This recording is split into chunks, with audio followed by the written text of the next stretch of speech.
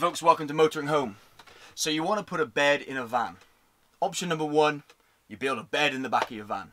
You can store stuff underneath it, but it causes problems getting from front to back. Option number two, you save a bit of space and you make a pull-out sofa bed, like the one I'm sat on at the moment. But this is my guest bed. So where's my bed? Option number three.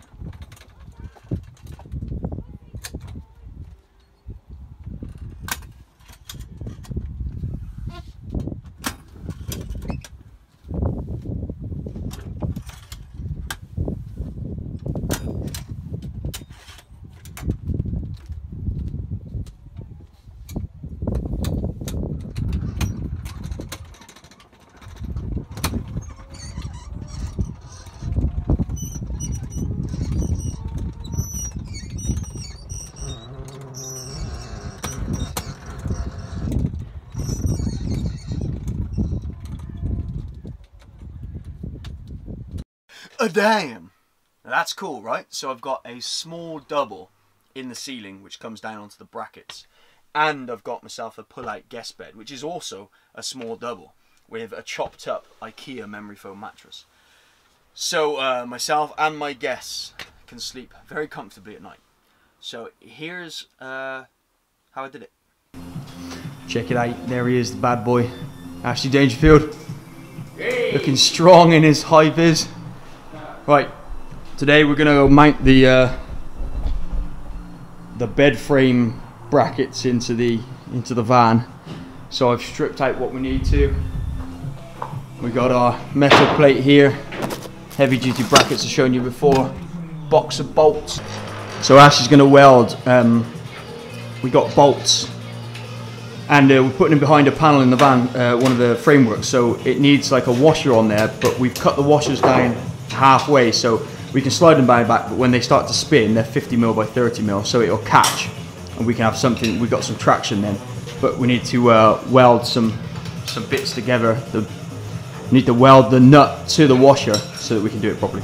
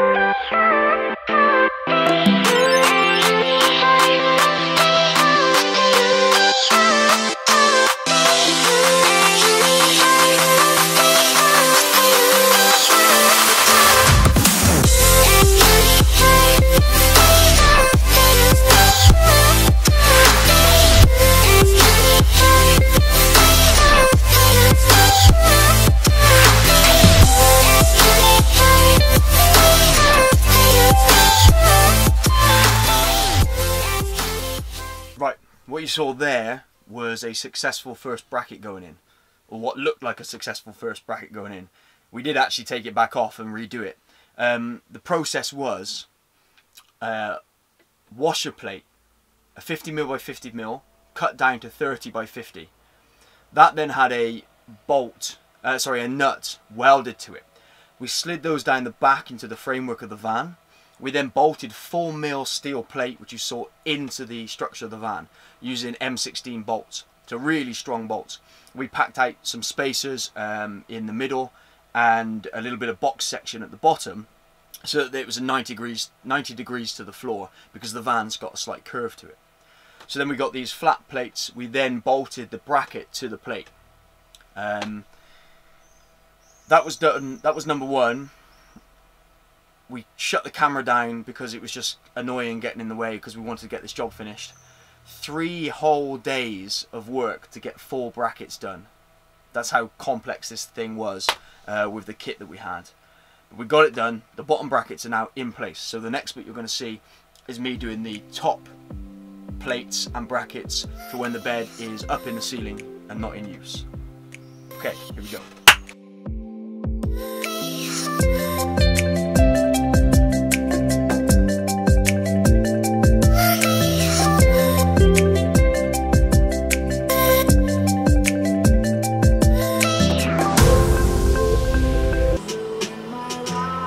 I think she wrote this song about me. Yeah. Pretty much, I'm pretty sure, like 98%. Of course, so the support plates are all bolted and tightened up and solid. So now we've got to try and find the height I want for the bed brackets. And the way I'm going to do that is, obviously I've got ceiling to go in, and that will be pinned straight to this. You can't see it. Sorry, straight to these beams. So there's going to be about, it's going to be reclaimed pallet wood. So I would say 2 to 2.5 centimeters down from that. I then want to be able to get at least 15 centimeters of mattress on top, hopefully 20. And then depending on what I make the bed out of, I might need space for possibly widthways 2x4, so another 4 inches, and then the brackets. And hopefully that all works out to being above my head height, because I don't want to have to be like hunched over the whole time. So let's pretend I'm 6 foot and not just shy, and we'll go for that. Yeah.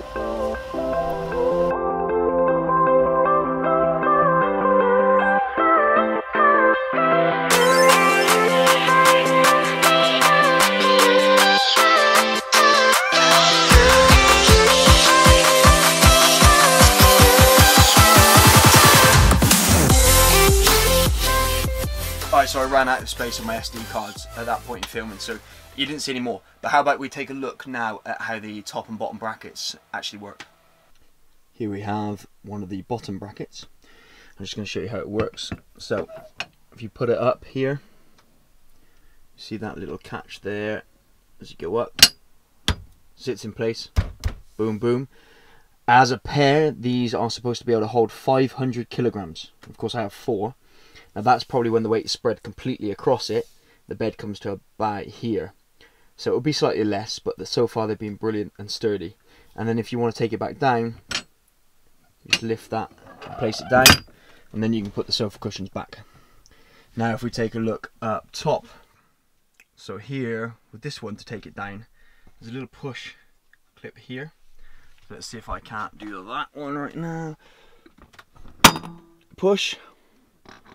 And then it comes down to different settings. So there's one there, and if you push that back in, you can take it all the way down and then back up.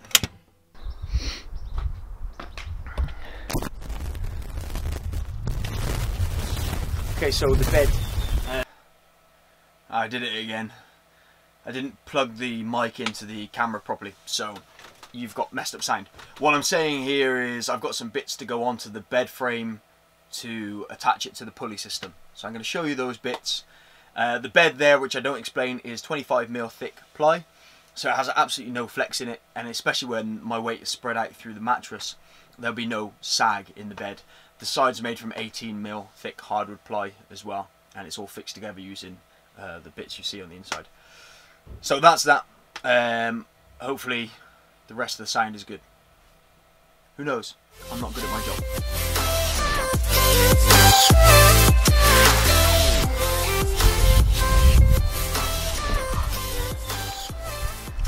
Alright, so I put the brackets onto the bed.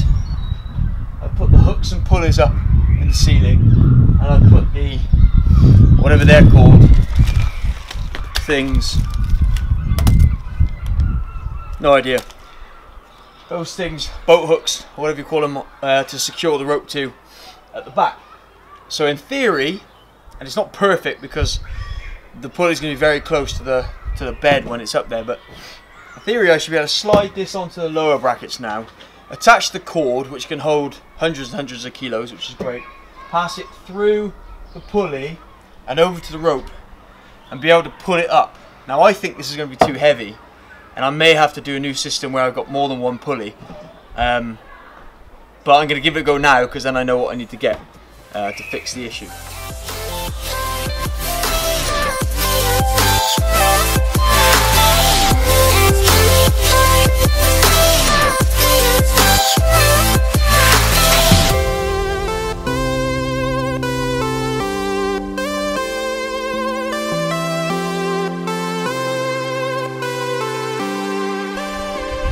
Too heavy.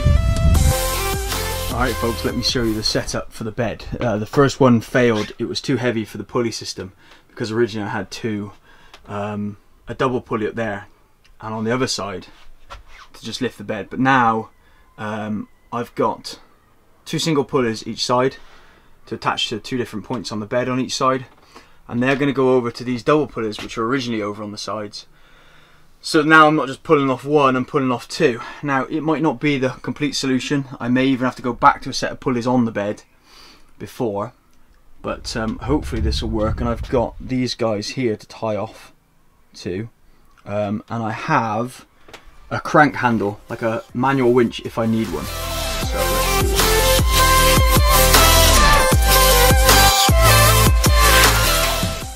Still heavy, but better.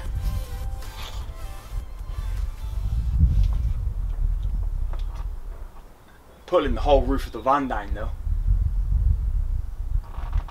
Oh, I don't like it.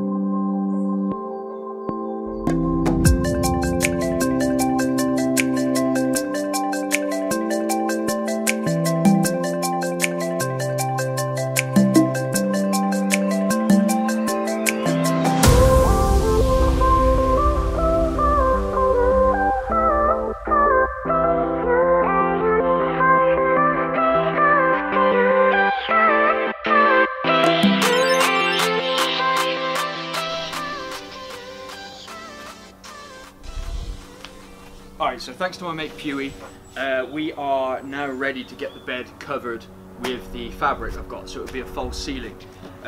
Puey or Adam, oh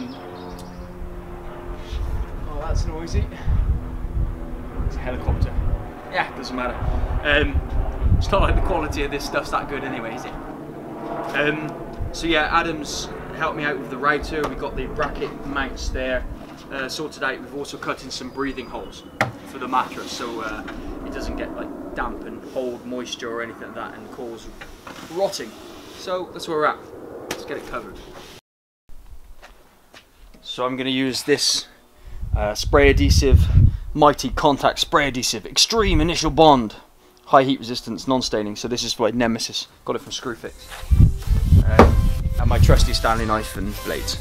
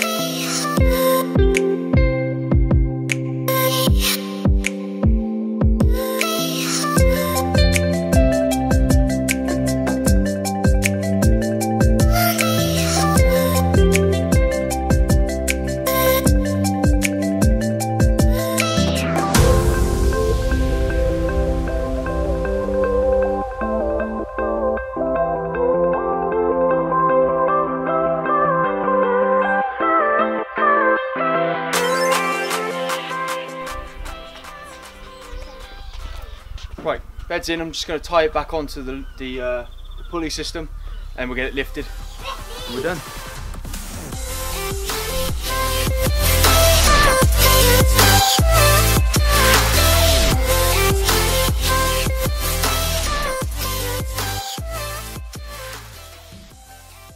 And that, my friends, is that. That's how my ceiling to mid-level bed works. I hope you enjoyed. If you have any questions specifically about how everything works, put them in the comments and I'll do my best to answer them. I want to say a big thanks to my cousin Ashley and my friend Adam for the help on this. This is the only thing in the entire van which required outside help. So, like, I appreciate it, guys. I couldn't have got it done without you. Like and subscribe, and I will see you next time on Motoring Home.